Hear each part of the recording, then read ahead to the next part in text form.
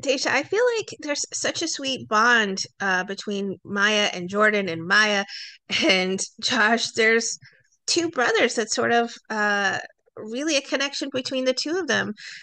What is it about both brothers that she really connects with? I just connect with JB because he's very like I feel like he's the soft, like sensitive one, the one that you could talk to about anything. And then I feel like Filthy's got uh that funness to him, that rowdiness, and it's like, okay, I can connect to that too. And I think Maya has both of those. She's both inspirational for the boys and there for them. And then she's also like that fun, goofy homegirl. Skyla, I kind of asked the question for you as well because you have Jordan's eye, but in the, little bit of teaser we've seen, she looks back at Filthy for a minute, and I think she's considering something. What's going through her mind back then?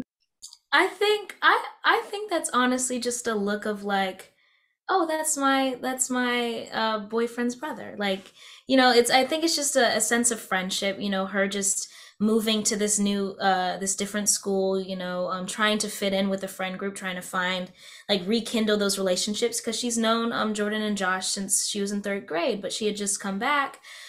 So just rekindling those relationships. I think that look was a more a friendly look. But yeah, but she I don't definitely know if I'm has eyes buying that, for it. Skyla. Sorry, I don't know if No. I'm. Daisha's also giving me a nudge, I feel like, as well.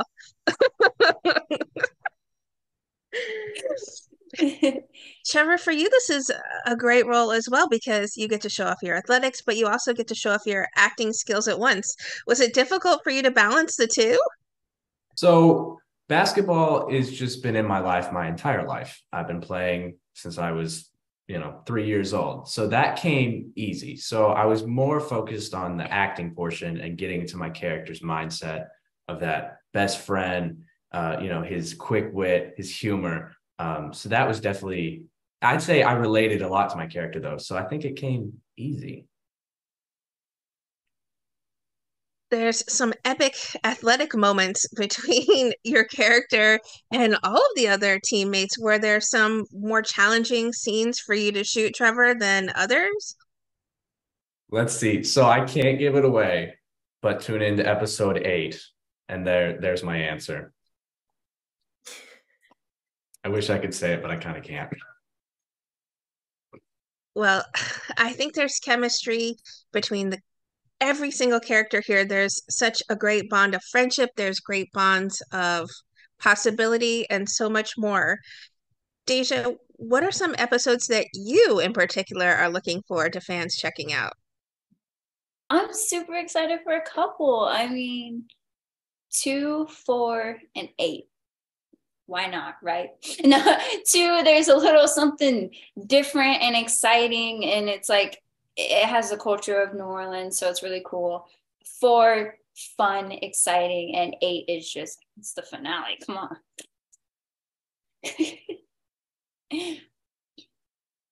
Skyla, I feel like already this is such a special series that people are super eager and excited for and are already looking forward to.